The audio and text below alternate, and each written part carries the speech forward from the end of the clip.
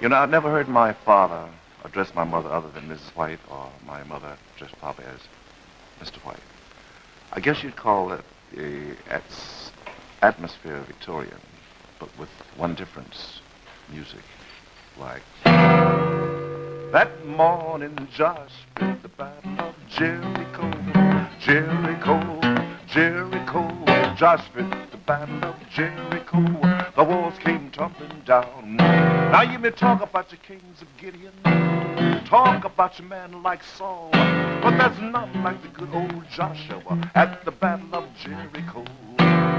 Josh fit the battle of Jericho, Jericho, Jericho. Josh fit the battle of Jericho, and the walls came tumbling down. Well, at 8 years old, my life suddenly changed. On my way home from school, I saw a blind man trying to cross the street, and I let him across. He asked me my name. I told him it was Joshua. His name was Big Blind John Henry Arnold. So he sang me a song called Joshua Fit the Battle of Jericho and wanted me to lead him after school. I said, I'll lead you down to the house and ask Mama. He asked my mother, and she said I have to pray over it. To get the answer from the man upstairs, she did, so a few days later, it was yes. So I got the job, making $4 a week, which was to sit at home with my mother. In those days, that was like a fortune.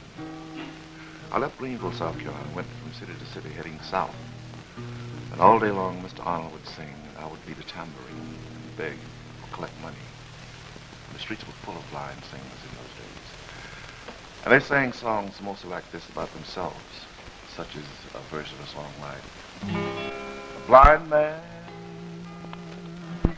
stood on the road, cried, crying, Jesus,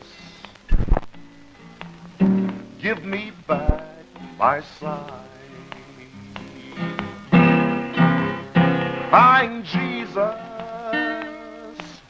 give me back my sight.